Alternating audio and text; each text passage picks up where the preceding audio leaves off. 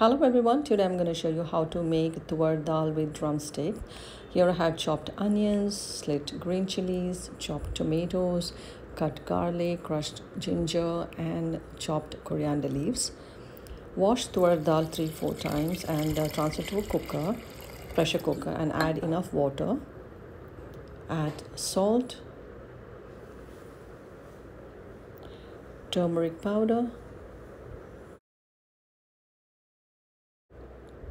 asafoetida or hing. Add chopped ingredients like onions, slit green chilies, tomatoes, cut garlic, crushed ginger and coriander leaf, and soak this for 30 minutes to 1 hour.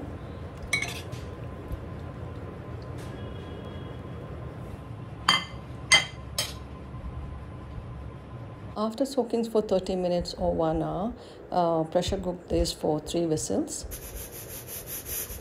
Then after 3 whistles, turn off the flame, allow the steam to release naturally.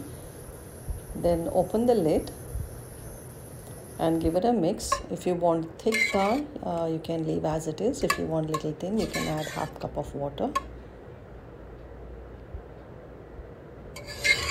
Adjust salt. Now I'm going to go ahead and add drumsticks and close the lid and cook for 1 more whistle, and immediately you have to release the whistle and open the pressure cooker.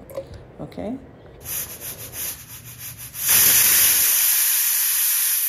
now let's give a seasoning tadka. Here I have chopped onion, crushed garlic and curry leaves, cumin seed and mustard seed. Heat oil in a kadai and add mustard seed. Allow them to pop. Now add chopped onion and crushed garlic. Once they're nice and brown, go ahead and add cumin seed and curry leaves. Give it a stir and pour this tadka over the cooked dal. Perfect. You can enjoy this dal with white rice, salad, papad and green beans.